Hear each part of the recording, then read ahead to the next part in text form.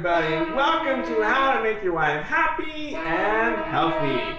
Sorry about the noise today that my kids are practicing. That's alright. We're going to take a special trip into my mom's kitchen, so come on, let's go! Now we're at my mom's house. Grandma's house. And we're getting ready to make a dish from a now defunct magazine called Cooking Light. And in that dish, it's one of their best and well-liked dishes. Want to know what it is? Come on, let's go see the ingredients.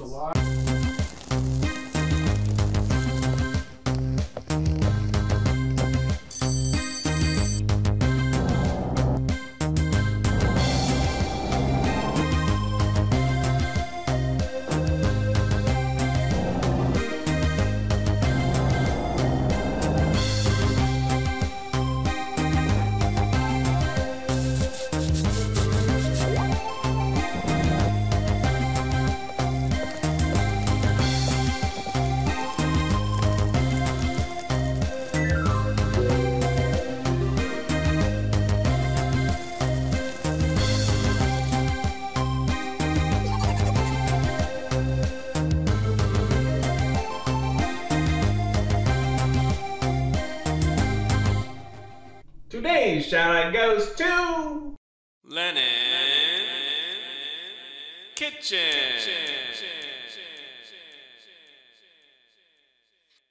Alright, go ahead and check out his channel. Links are down below. You can see his wonderful buffalo chicken strips wrap, which is a very tasty dish. And he also has an imitation Whataburger patty melt that you gotta try. So you can take his links down below before or after a video. If you want to shout out my next video, go ahead and skip to the end and see how to do it. Then come back and watch the rest of the video. Today we're making a pan-seared strip steak. It's got a butter sauce to make it very tasty. It goes great with mashed potatoes, which maybe I'll get around to doing that one and showing you how to do it. But for now, this pan-seared strip steak is really tasty and it's cost effective. You can find the beef on sale for about $4 a pound. Here are the ingredients. 24 ounces of beef. In this case, I'm using a T-bone steak. You could use New York strip, whatever steak you like. 1 teaspoon of black pepper, or to taste. A teaspoon of kosher salt. I don't have kosher salt here, so I'm using iodized salt. So I'm going to use half a teaspoon, or to taste. 1 tablespoon of olive oil. 2 tablespoons of butter. 2 cloves of garlic. Okay, today I'm using a T-bone steak. 1, because my family likes the bone in their steak. They locked in off the meat off the bone, so that's part of this. Another reason because it was cheap and on sale, only $3.99 a pound, which is a good price for us. So I decided to use this steak.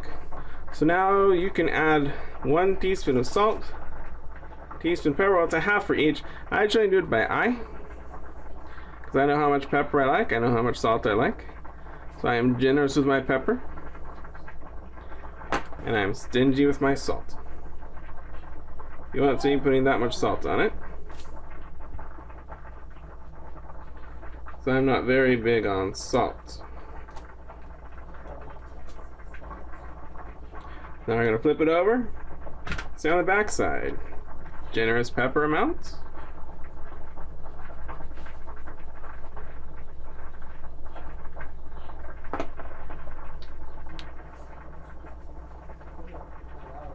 But stingy on my salt.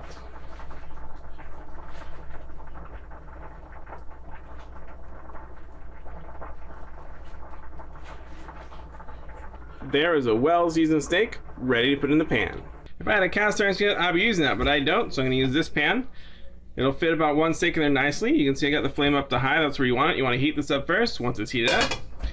Once it's heated up, then you're going to add in the oil. Once you add in the tablespoon of oil, actually we're going to use half a tablespoon, 1 for each steak. Then we're going to heat up the oil. Then we're going to put on the steak. Cook it 3 minutes per side. 3 minutes per side is nice. Then when that's done, we're going to put in the butter and melt it, add the garlic, get it nice and toasted.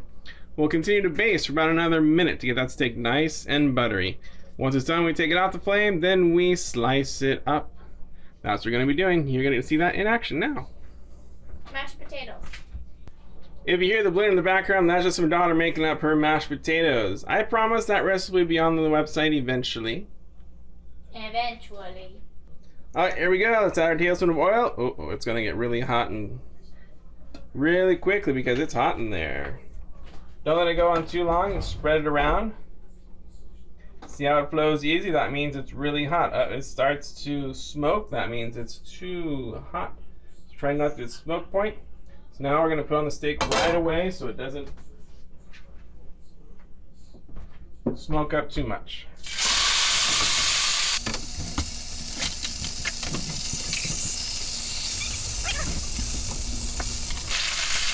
Gonna cook it about 3 minutes per side.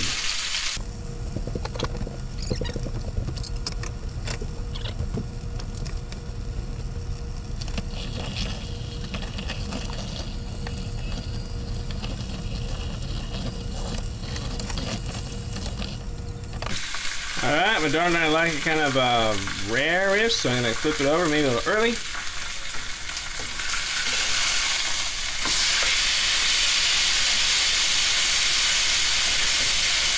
You can see that front side has lots of sear on it. That's wonderful. That's what we want.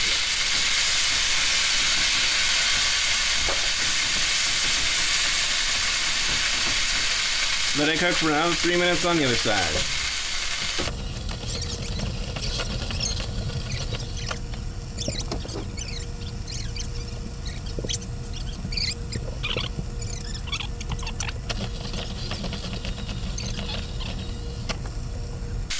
Okay, that was about another 3 minutes. Now we're going to do, turn it down to low.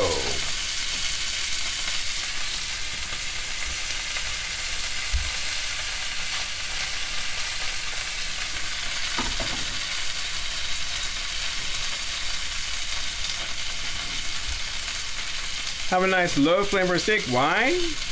Because now it's time for the butter and garlic in the base.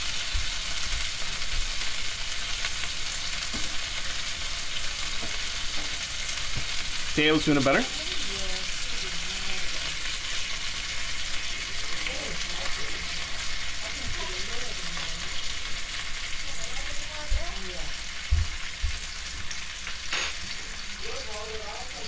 potatoes. They're so in.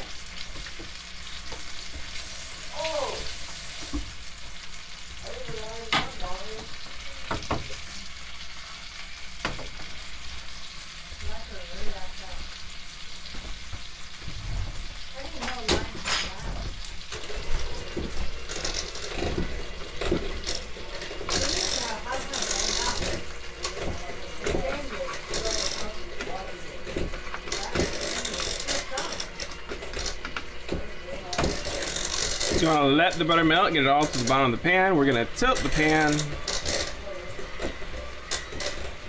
You want to let the butter melt. Get it at the bottom of the pan. We're going to tilt the pan for the basting for about a minute.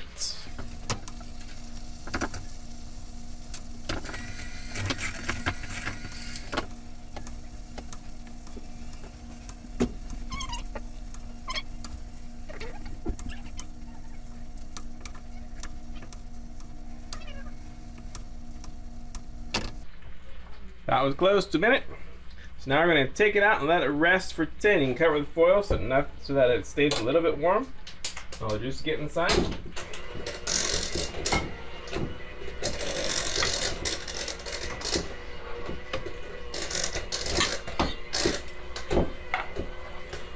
And you want to reserve all that juice at the bottom to pour it on the steak afterwards too. So here's that juicy steak. We're going to cover it with foil and leave it for 10 minutes. We're going to slice it up. Now the steak has rested for about 10 minutes. Let's go ahead and slice into it. See what it looks like. Careful to avoid the bones. Bone, bone. Bone down the middle. Maybe if I flip it over. See all those juices? Ah, there we go. That makes it easier to see the bones. Here's the thicker part, which should be more of a medium rare to medium. Okay, see, I'm cutting around the bone. My family likes the bone. Not off of. There we go. Now let's just cut it into strips. Now let's take a look. Okay, more of a medium. See this little pink in the middle. You can see all that juice at the bottom of the tray.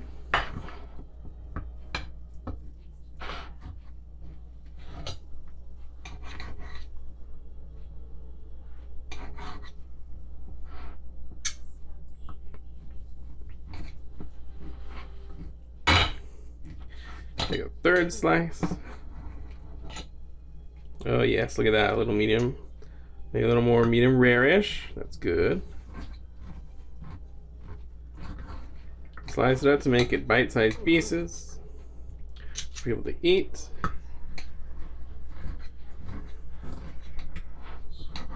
There you go. So I'll cut up the rest of the steaks. And I'll serve them out and you'll see what they look like. Okay, here is the steak all cut up. Now we take the leftover sauce and put it over the steak. It's a very buttery, a little bit oily, garlicky sauce. And there you have pan-seared strip steak, this time using a T-bone instead of a New York strip. Wow.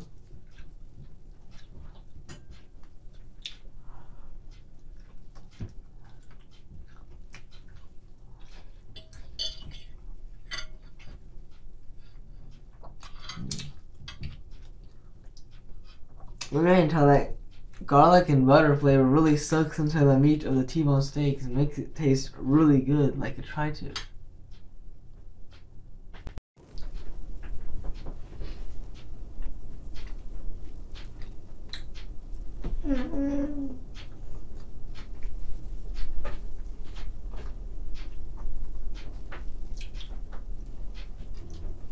My specialty mashed potatoes plus the rare meat make a good combo.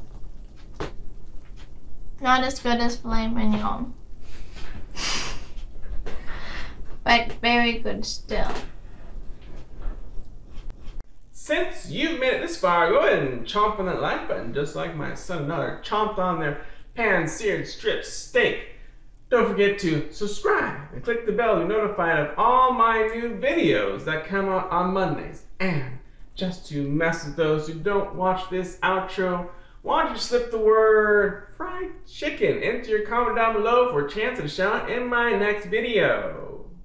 Thanks for watching and have a happy and healthy day. Mashed potato.